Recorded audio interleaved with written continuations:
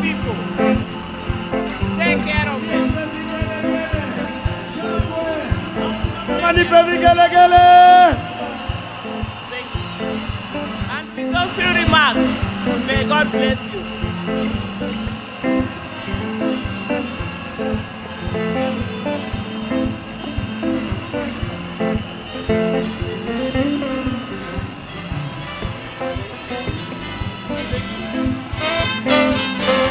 Asante.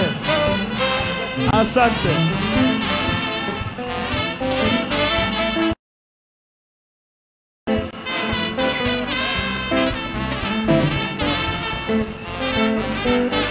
Haya, asante sana mama kwa kupatia sisi mama ili atukomboe, atusaidie nchi yetu ya Kenya.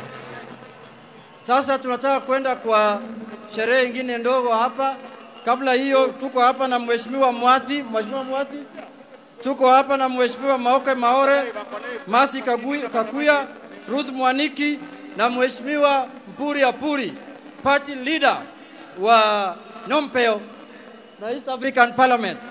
Tuko hapa na PS Unkuli na PS Richard Lisiampe, Senator Okongo Omogeni Senior Counsel. Sasa nataka tupate video ya baba kwa dakika 3. Baada hiyo tukue na speaker wa Kenya wa zamani Mheshimiwa Ole Kapana. Weka hiyo video ya baba ya documentary.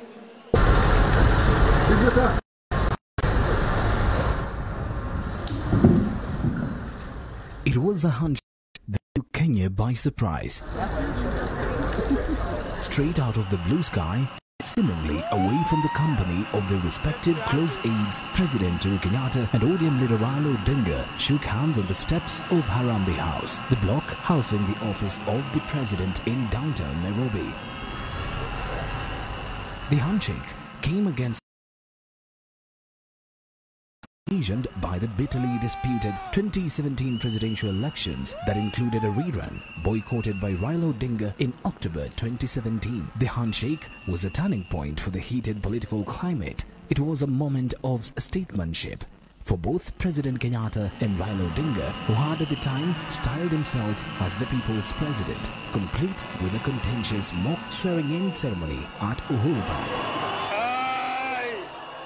The handshake before a crowd of media cameras suddenly ended a political crisis that was on the verge of dividing the country, even physically, to a stunned audience. President Kenyatta and Raila Odinga explained the objectives of their Kenya cannot succeed without all of us. It needs all of us. And this is, to me, the spirit of the handshake. It is not about two people. It is about bringing a country back on track. It is about bringing the people of a nation to feel once again that they are part and parcel of the whole. It is to remove the issue of people feeling marginalized, isolated, left out, and to encourage a feeling that existed in this country once upon a time when some of us were children, but we hear those stories. Tulikuwa tuambia watu wetu tunaenda Canaan.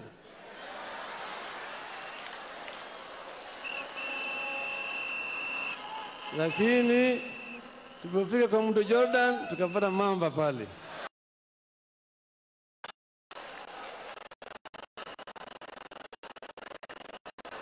Sasa tukasema tujenge madaraja ya kuvukisha watu.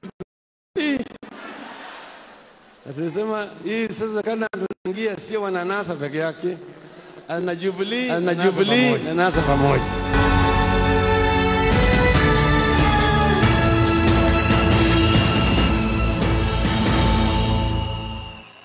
Born Raila Amolo in Maseno in January 1945, Raila Odinga is a scion of one of Kenya's foremost freedom struggle heroes, Jaramogi Ajuma Oginga Odinga. The older Oginga was an independence firebrand that together with Jomo Kenyatta and other leaders fought the cause of ending colonial rule and negotiated the constitutional order of Kenya at the famous Lancaster conferences in London. And to a politically conscious father was Raila Odinga born.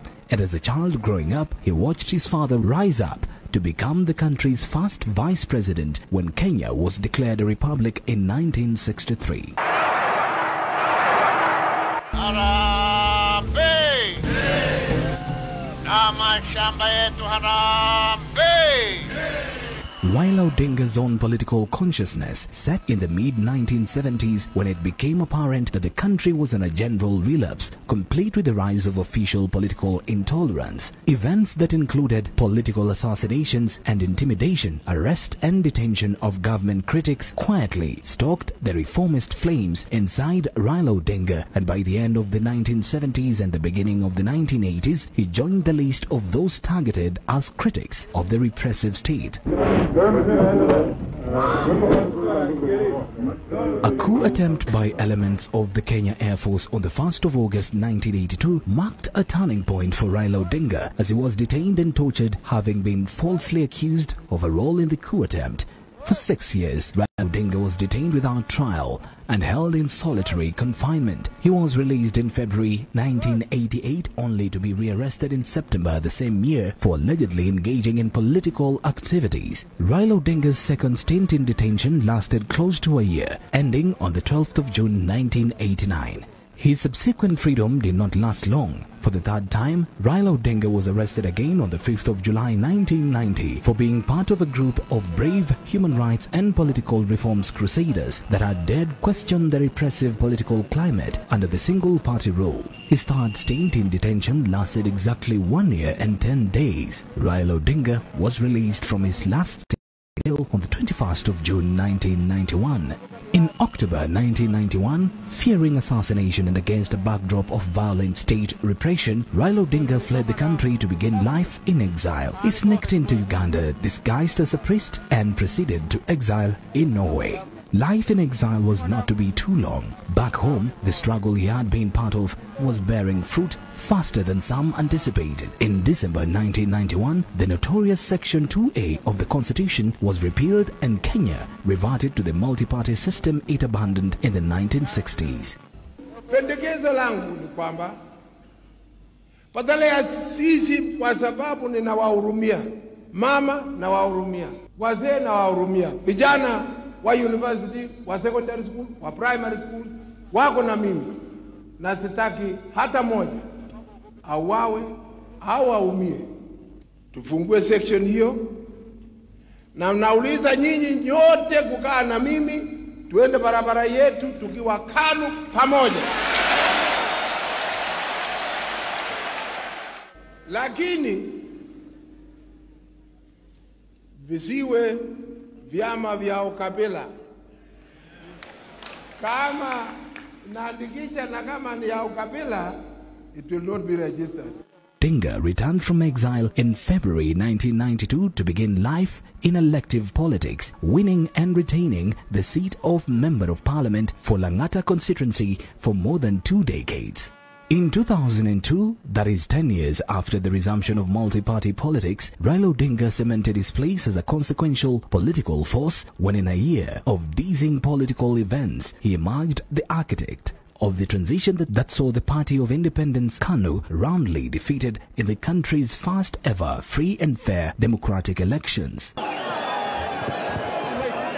Having unsuccessfully run for president for the first time in 1997, Raila Odinga embarked on a series of breathtaking experiments that included joining KANU and seizing the strategic all-powerful position of Secretary General. Napendekeza kwamba Mheshimiwa Daniel Toroitich Arap Moi achaguliwe kama mwenyekiti wa chama cha KANU. But the dalliance with KANU came to a thrilling end when Raila Odinga disagreed with President Daniel Arap Moi's 2002 succession script. Moi had dramatically leapfrogged a youthful Uhuru Kenyatta over the large cast of seasoned hands that now included Raila Odinga. The fallout for Moi was particularly costly as Raila Odinga walked out with a huge chunk of KANU leadership that included then Vice President George Saitoti. Opposition unity was Raila Odinga's new mission, a mission he pursued with selfless zeal as illustrated by his consequential endorsement of Mwai Kibaki, the famous rallying call Kibaki Tosha.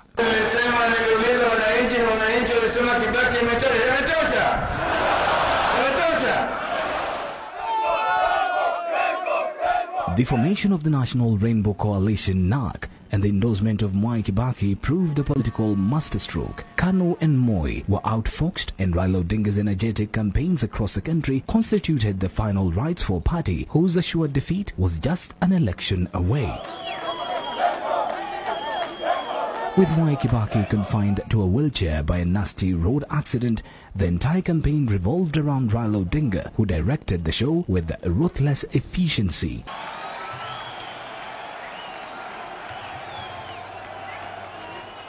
Kibaki and NARC won resoundingly, and Raila Odinga sat in cabinet as Roads and Infrastructure Minister.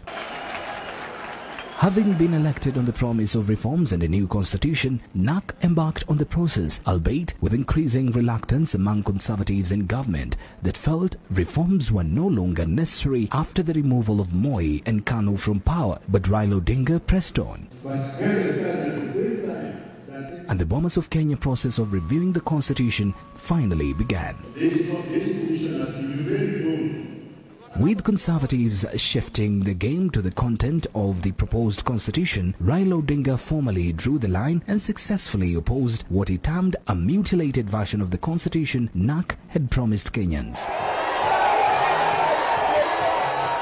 In 2005, Raila Odinga resoundingly won the no vote against the proposed constitution.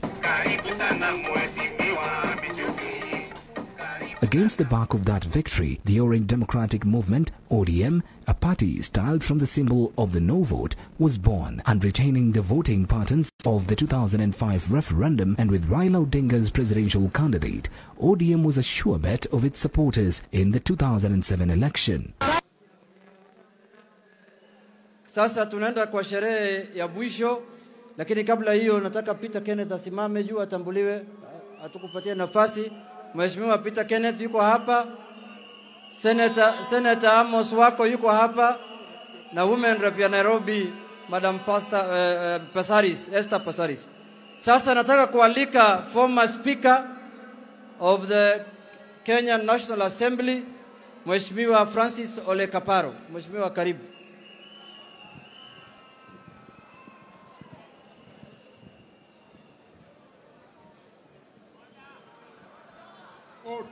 Order. Order for real. Before, kabla sijakuwa speaker, washa niwe Kaparo kwanza. Na kama Kaparo, Mheshimiwa Raila, kwa wakati huu wote tumekuwa marafiki, umetafuta kura, sijakupa. Lakini safari hii utapata kura yangu na marafiki.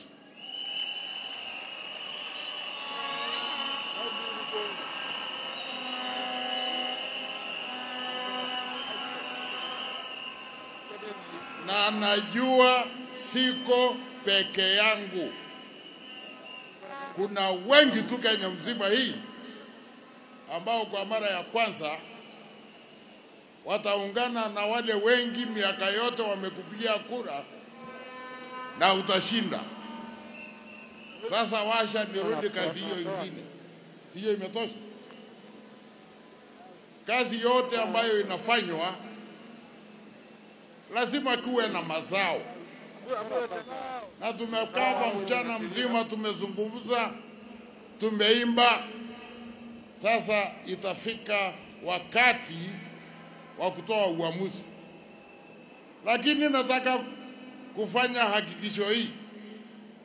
Mkutano huu ni wa Kenya, sio ya ODM. Hiyo pengine itakuweko baadaye. Kuna ODM wako hapa, vyama vingine wako. Hii ndio Azimio La Umoja.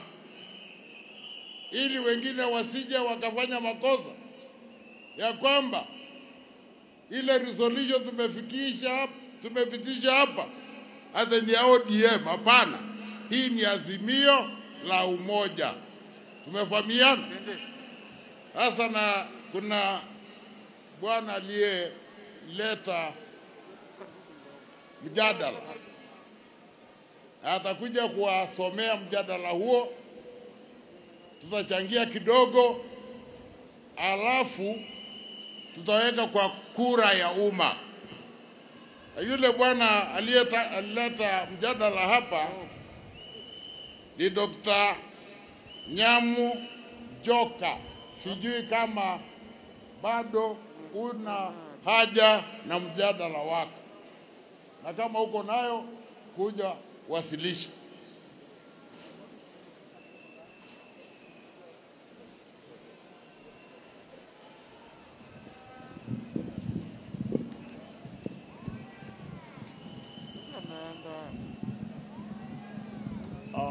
No, it's okay. I'm addressing Your Excellency.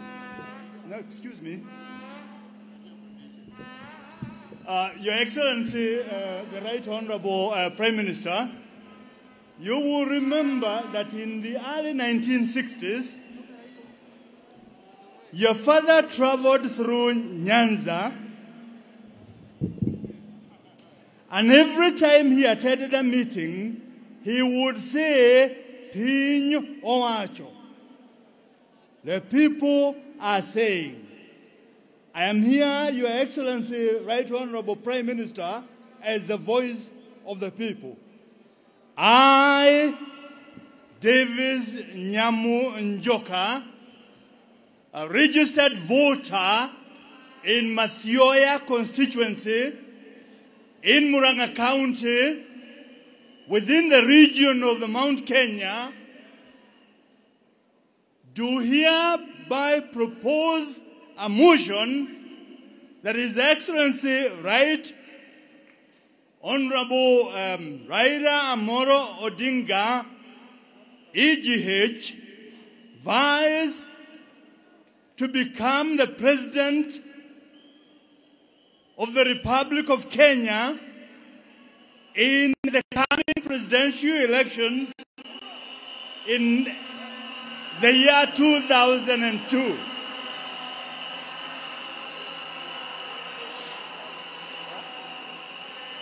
The reason why I am making this proposal is because we as Kenyans believe that we are safe in your hands as the President of the Republic of Kenya, because you are a young and patriotic Kenyan who will carry our hopes for a safe and equitable society in the Republic of Kenya.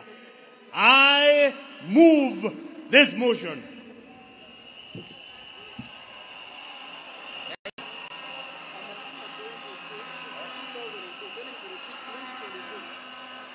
Okay?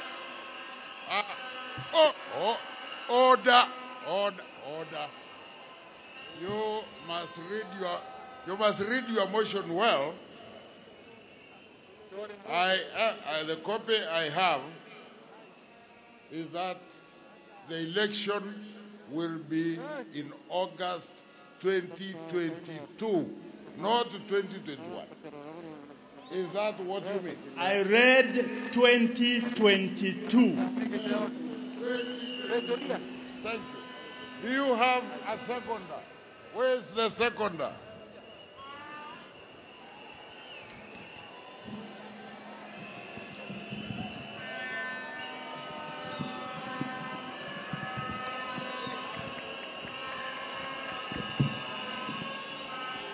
I, Honorable Mishi Juma Mboko, who is a voter in Likoni constituency, Shikadabu Ward, from the coastal region.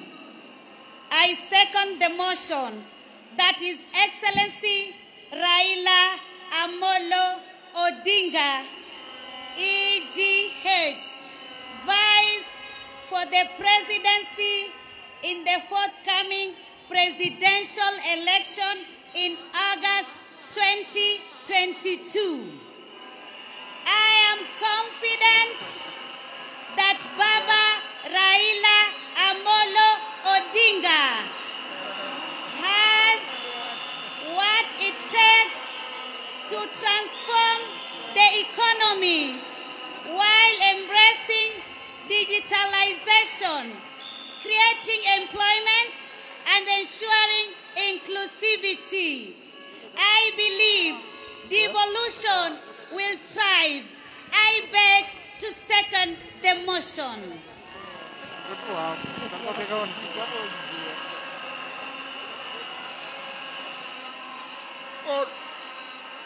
Order now. Order, order, order. Order. Order. Order. Order. I will now propose the question, which is that following wide Azimio La Umoja consultations in all the regions of our great country, we, the people of Kenya, gathered here today at Kasarani Stadium for the Azimio La Umoja National Convention, this 10th day of December 2021, do hereby request His Excellency Raila Odinga EGH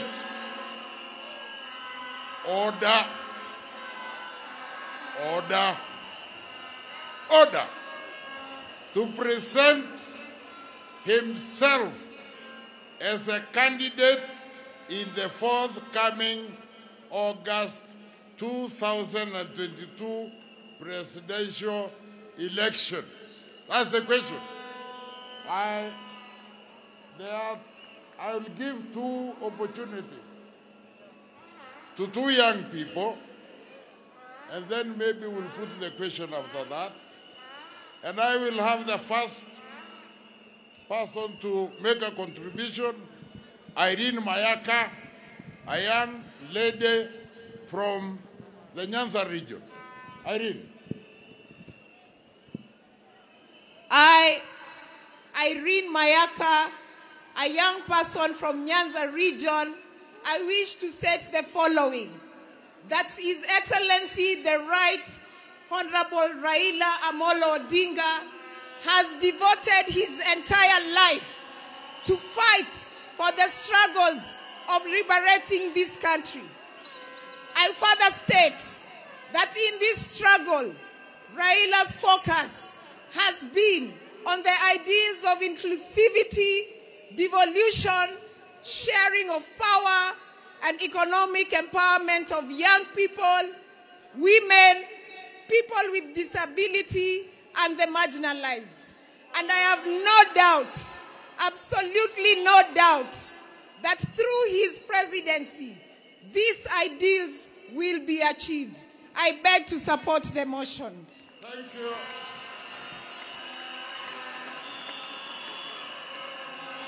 I think I will give the last intervention to another young person from the western side of our country, Mr. Moffat Mandela. I, Moffat Mandela, from the Western Kenya, a youth from Western Kenya, wish to state the following: that this country needs a statesman at the helm of political leadership. His Excellency Raila Odinga has always put this country first. That he has always put this country before his personal and political interests. His Excellency Raila Odinga has always had a big heart that is forgiving everyone that has always wronged him. His Excellency Raila Amolo Odinga is a man of great humility, and it is these qualities that we need in a leader that will take this country forward. It is in this background that I want to support. Thank you.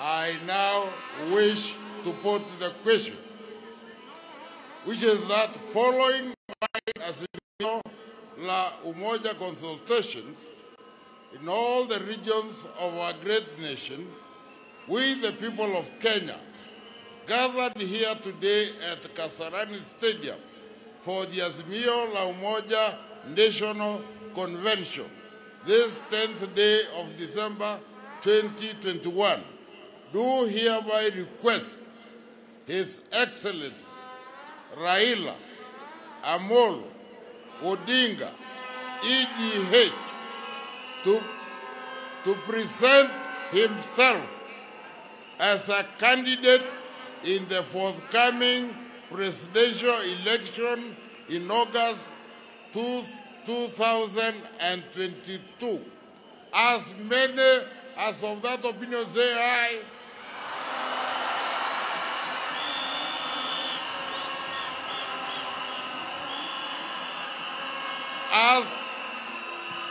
As many, order.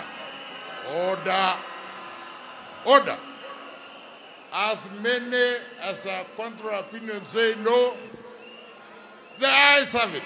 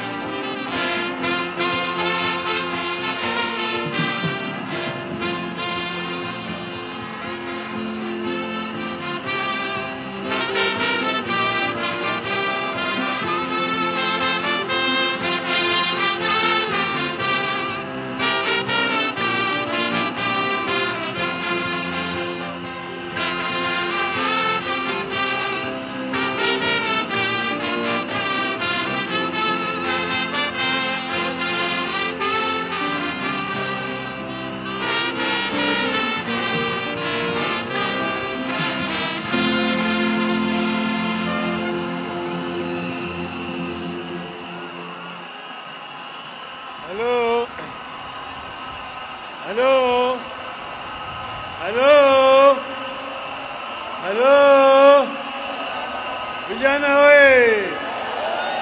Vijana we! Wakenya we! Asanteni sana. Asanteni sana. Haya. Distinguished guests, ladies and gentlemen, fellow Kenyans, I am very delighted and I stand before you here today, a proud son of Kenya, a liberation fighter and a servant of the people for the last 50 years. Today, I boldly declare that I'm neither repentant nor regretful of my own experience in the fight for a liberated Kenya.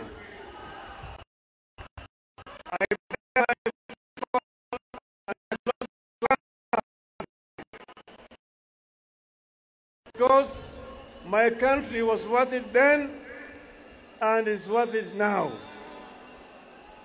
I bear scars of liberation with pride and embrace the blood, sweat, and tears they cost me. By the way, the tears from the torture chambers are still running, as you can tell from the handkerchief that never leaves my hand. For years, I was not allowed to speak with other inmates. In fact, for 60 straight years, I did not sleep on a bed.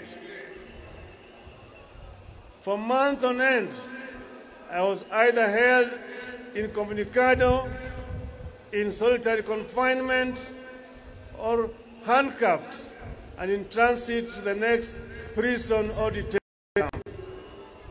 A relative died, including my beloved mother and my own brother, and I never got the chance to say goodbye. I would not wish this to torment upon anyone, not even my worst enemy. Together with my comrades who endured torture and survived those dark days of despair, we would never let Kenya degenerate down the road of terror. No, not on our watch, not on my watch. But there was a positive side to my story. It's about a friend, Alando, of legendary beauty, with brave heart of Luanda Magere. And this is the woman who stood by me when I was shunned by many. This is the wife of my youth, love of my life, and partner to death, Mama Aida Betty Nyawira Odinga.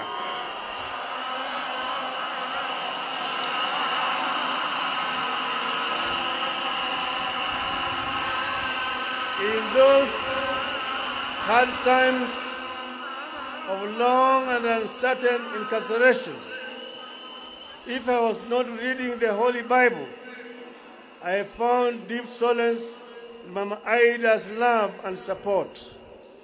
She became a constant guest of the police cells through constant arrest and harassment.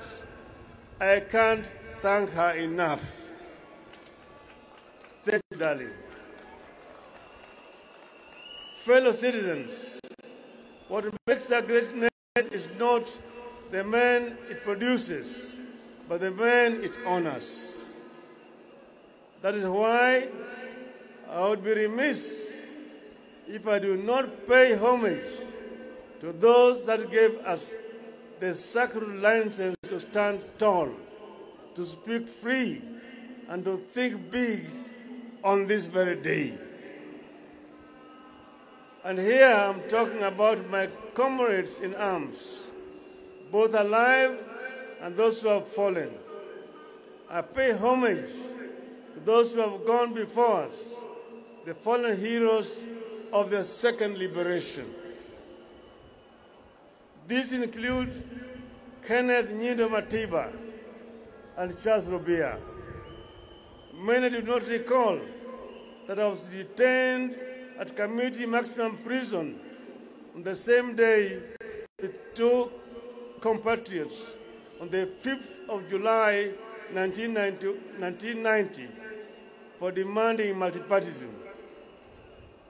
Other fallen compatriots include George Anyona, Jean-Marie Sirone, Martin Shikuku, Mukaru Nganga, Okioko Mbaka, and Wangari Maathai. I also pay homage to all the audacious martyrs who, for the sake of the people, chose constant crucifixion over relative comfort of conceding to repression. I hold the deepest respect for living icons like Mukami wa Kimathi, the wife of Dedan Kimathi. They called her the wasp because, like Kimathi, her husband, Mukami was a fearless fighter who mobilized daring bands of women in complex undercover Mau Mau operations. I salute her. Other liberators include Ngugi wa Thiong'o, whose powerful written words enriched the ideologies of the struggle against the one-party regime. Koigi wa Mwere, whose fearless voice inspired many to action. I remember Dr. Odhiambo Mbai, the fearless chair of the Devolution Committee at the Bomas Conference, who was brutally assassinated, and Dr. William Mutunga, who distinguished himself as a selfless champion of social justice and comrades in the detention chambers. We also had Katama Mukangi, Kaimoji Wachira, Alamin Mazrui, all those colleagues who were with us at that time. In the course of this struggle, there have been ups and downs, advances and retreats, but we have never lost our direction. At this point, I must pay homage to my brother, His Excellency, President Uhuru Muigai Kenyatta, for the foresight and sense of patriotism in initiating the dialogue that led to the handshake. It takes a seasoned statesman to shake the hand of his rival. I thank him. In the course of our discussions, we agreed that Kenya is greater than the two of us. We agreed that despite years of effort, Project Kenya has not quite taken the way of how our fathers envisaged. Where our founders envisaged unity, we have been held back by divisions, tribe against tribe, region against region, men against women, leader against leader. As if these divisions have not been costly enough, there are still massive efforts by other people to divide us further, as rich and poor, young and old. We agreed that where our fathers dreamt of plenty within our borders, poverty has taken deep roots in our land. We agreed that we must deal a deadly blow to corruption before it brings down our country. We resolved to work together to unite our people in order to realize the Kenyan dream as coined by our founding fathers. Justice is our shield and defender. May we dwell in unity, peace and liberty. Plenty be found within our borders. That is the foundation of the Azimio La Umoja. I must add here that with this reconciliation, I ask for nothing, and I will never ask for anything except the opportunity to serve.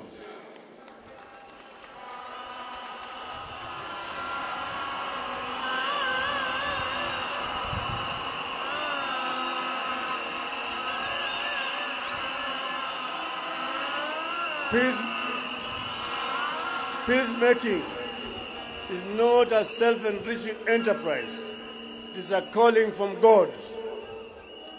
Blessed are the peacemakers, for they shall be called the children of God. Fellow countrymen, let me shift gears now to other stories, those that I witnessed, listened to, and collected on my Azimio La Umoja tour of every corner of our greatest republic over the last 3 months. This meeting today, the culmination of the Azimio La Umoja journeys you have taken together. And you have already seen through the videos some of the issues that were raised during the consultations. Kenyans spoke from their hearts during the 15 Azimio La Umoja mammoth meetings. At the coast,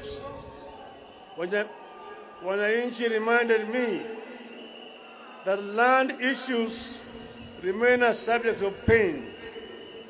Many families long for the privilege of possessing family land that they can pass down to generations. They cried about the huge impact of the standard gauge railway on their businesses. We traveled into the North Rift, and there I listened to concerns of residents whose livelihoods are being destroyed by cartels in agriculture.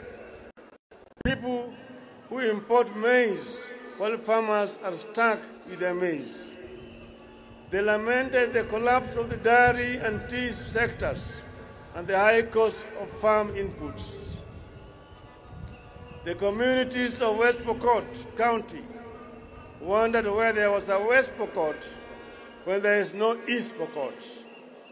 They asked to be identified specifically as a community in the national census with a code and their own development projects, and the creation of 2 more constituencies and 5 wards.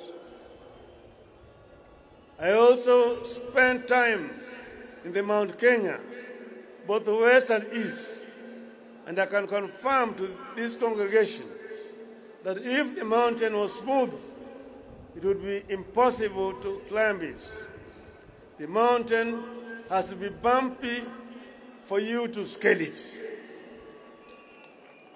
On this, I'm happy to note that I've reached very close to the peak. I've seen the Batian and the Lenana peaks, and the people have promised that we shall walk together to the promised land yonder, if I prove that I understand and shall address their concerns. Residents express concerns about the equitable distribution of development resources within the region and the proportional representation. They summarize it in the one call: for 1 man, 1 shilling, 1 vote. And they want to earn more from their tea, coffee, pyrethrum, vegetables, potatoes, rice, and dairy. Nyanza complained about non-functioning and collapsed cotton, sugarcane, fishing, tobacco, tea, and soapstone industries, and the denial of economic opportunities for the region. In Turkana, the continuing challenge of general insecurity, poverty, drought, and famine were raised repeatedly. In the lower eastern, the local communities complained of a serious lack of water, recurring famine, and lack of economic opportunities. Northern Kenya felt profoundly let down by Nairobi. Their children are being denied identity cards by their own country. Education is collapsing due to insecurity, and livestock sector is severely threatened by drought and disease. I took note that while our people of Mount Kenya spoke of 1 man, 1 vote, 1 shilling, Northern Kenya spoke of 1 man, 1 kilometer, 1 shilling. Indeed, Kenya is diverse in its needs and its ideas to address the needs. In Western Kenya, I was repeatedly reminded of the local industries like sugar that had been allowed to collapse due to corruption, neglect, and mismanagement. Fisheries and mining are struggling. Young men and women who would have gained from the local thriving industries spoke of how they are forced to migrate from home to seek opportunities elsewhere. The Mag community is worried about a lack of livestock and pastoralist economy. They worry about the environmental degradation upstream, which impacts them directly. They have their historical injustices over land. Then they are also concerned about the environmental degradation and the Mau forests. These are just some of the concerns that I noted, internalized, and I took them on as a personal mission. Listening to our people made me look back over the last 5 decades. It became crystal clear that while much has been achieved, much remains to be done. I stand here deeply concerned, indeed horrified, at how our peers at independence left us far behind. Nations like South Korea, Malaysia, and Singapore, with whom we were at the same level of development in 1964, have largely vanquished us, and they have vanquished the extreme poverty. Today, they manage the diseases like COVID as effectively as all other functioning countries. Their education systems have dealt a deadly blow to the ignorance and put them in the Premier League of the 4th Industrial Revolution. You have to change tact. You have to catch up. Fellow Kenyans, following the listening hours and to address the concerns that have emerged, we came up with a 10-point people's program as follows. Point number 1, inua jamii, pesa mfukoni. A nation's greatness is judged by how it treats its poor and vulnerable. Pesa mfukoni is a social protection program that will deliver 6,000 shillings per month to the 2 million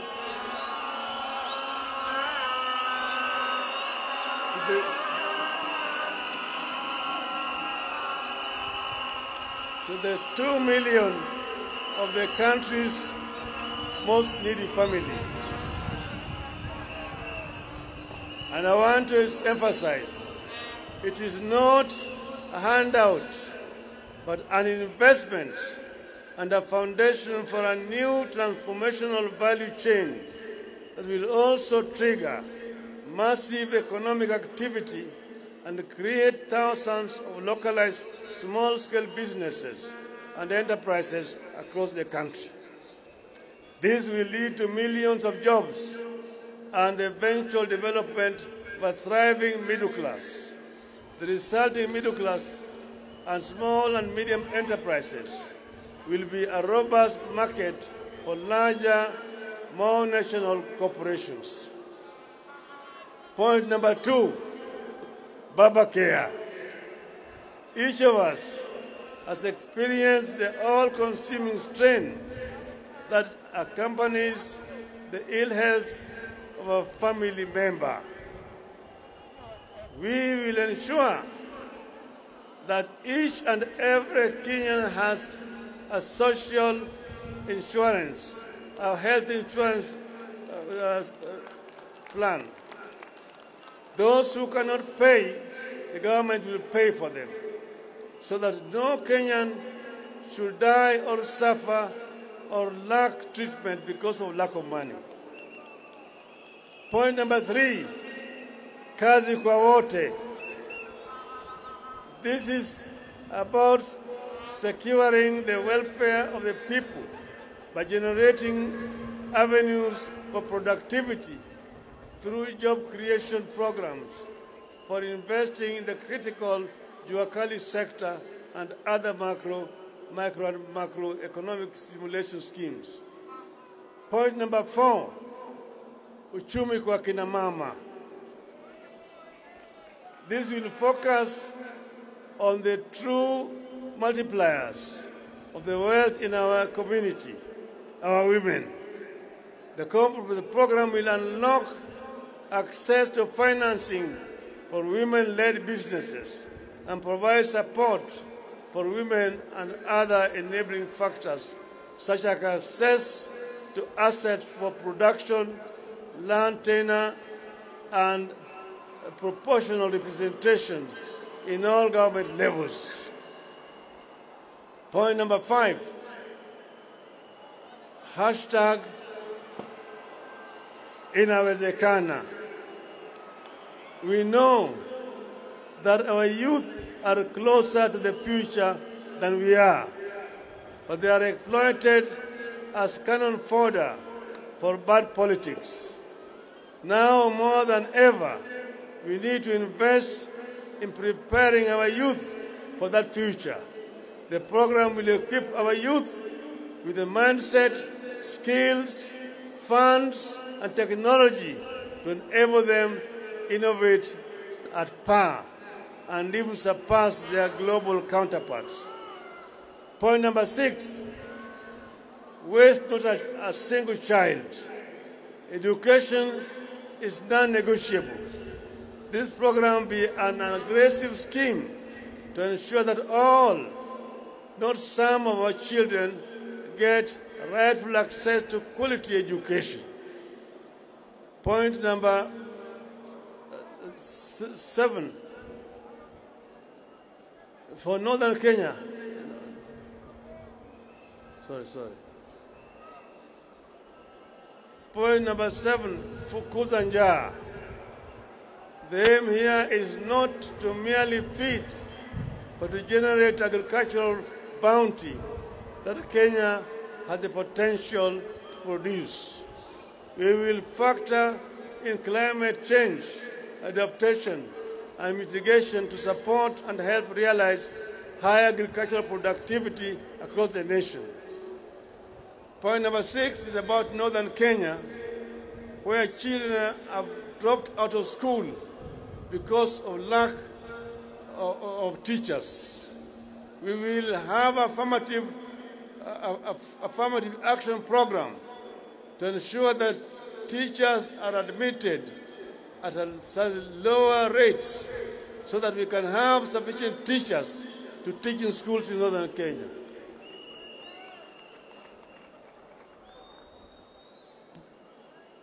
Point number 9, one county, one product. I firmly believe that the idea of devolution in Kenya has the transformative potential of rich mineral mines, abundant oil fields, and other traditional markets of our nation's affluence.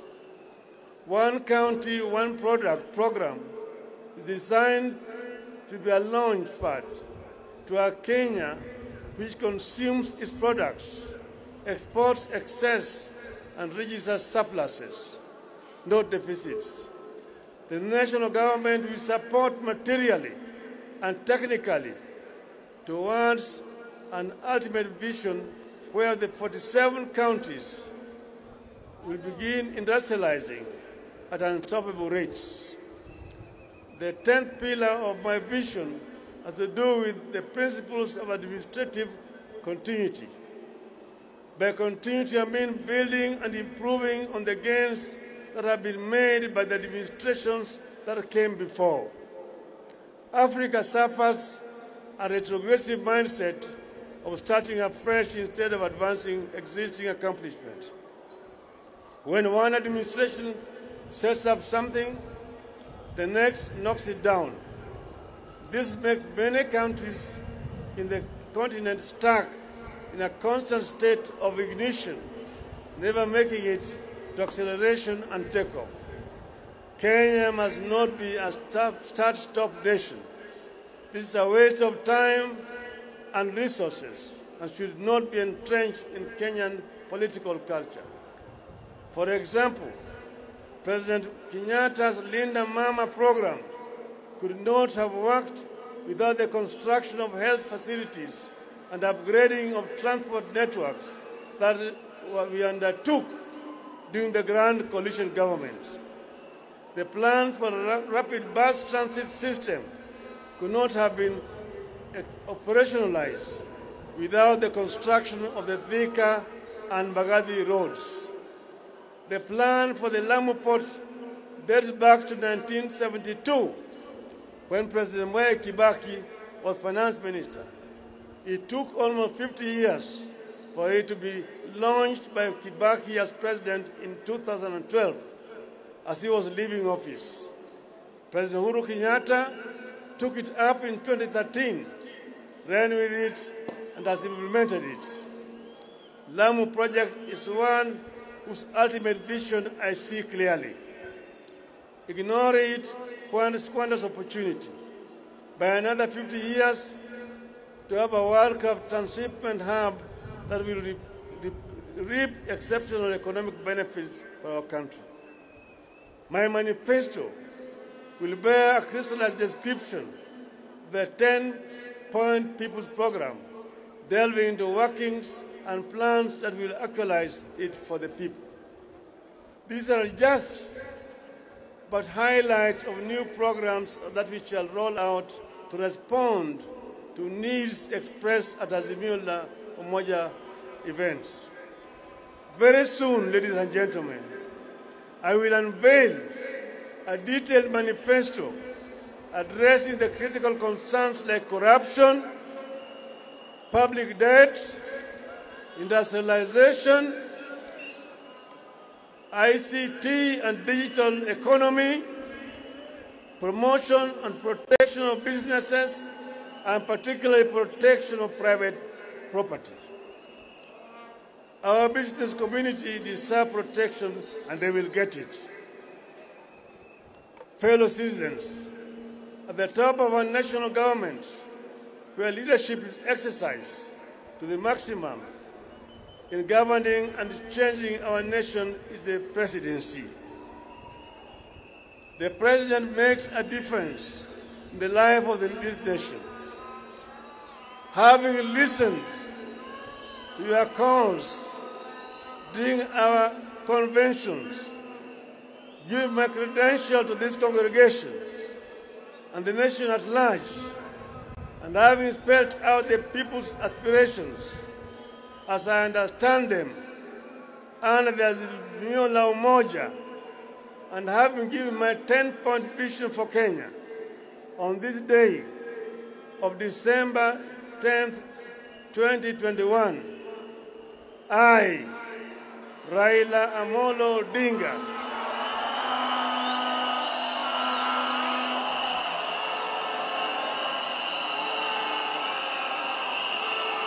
having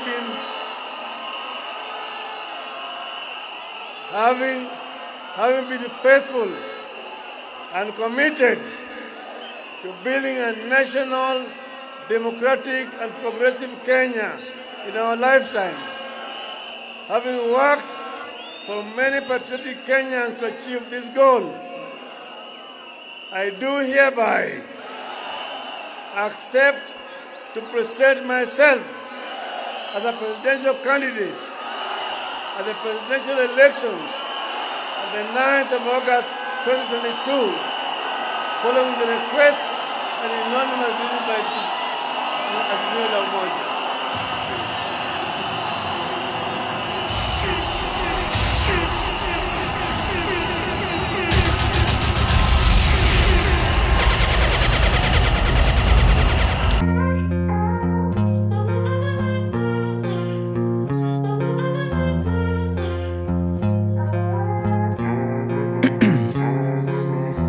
In my veins, I've been driving this train.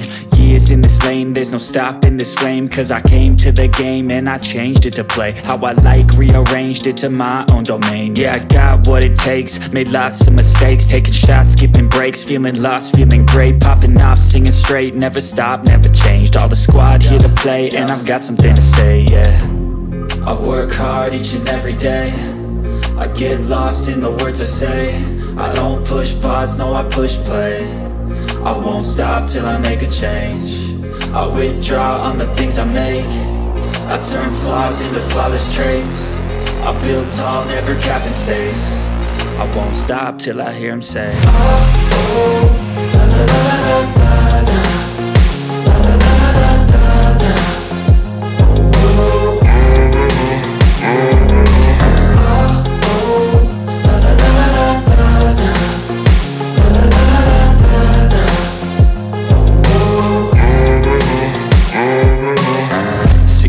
And I'm up again. I got tired eyes, need a cup of blend. That's right, in the AM, that's my only friend. No light, just the sun coming up on the horizon. I lose track of time, yeah, I move fast and climb a new class divine, yeah, true passion shines. And I'm through passing time, I choose stacking dimes. You snooze half the time while I move passing by.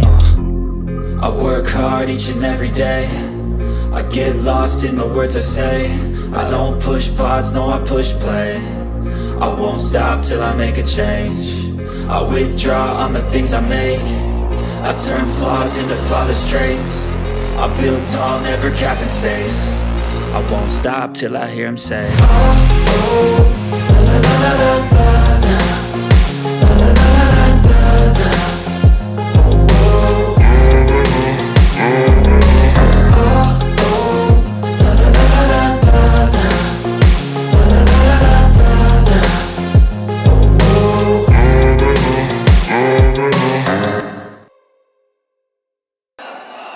Mwezi ujao, mwezi wa 9, baba atakuwa kwa kinyang'anyiro ya kugombea kiti cha urais wa Jamhuri ya Kenya.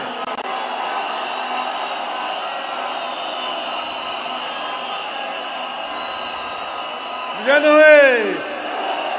Wewe!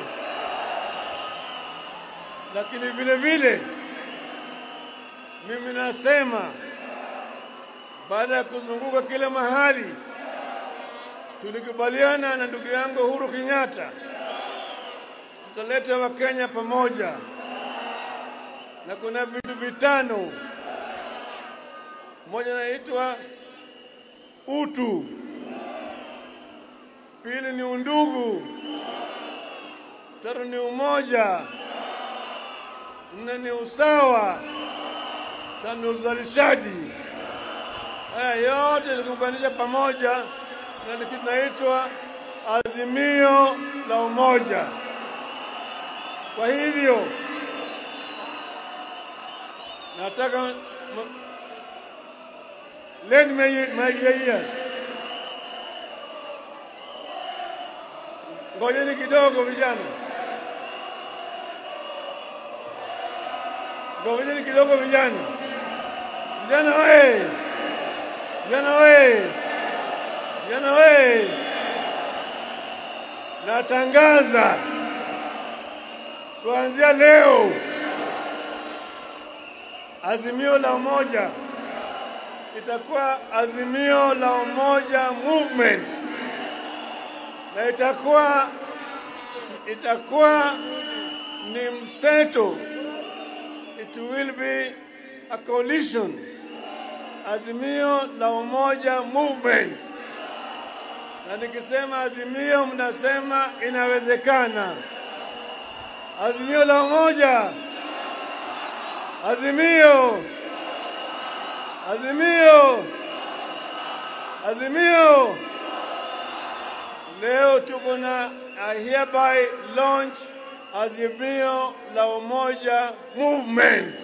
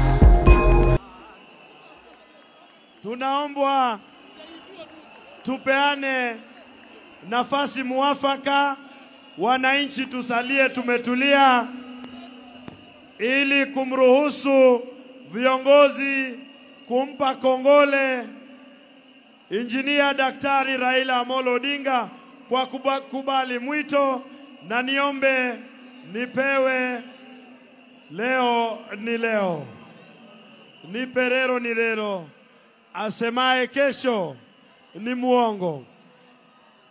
Niombe tumpe nafasi ya... Asante DJ. Niombe mulio kwa jukwaa mushuke ndio muziki iendelee. Wale mko kwa jukwaa shuka, muziki iendelee.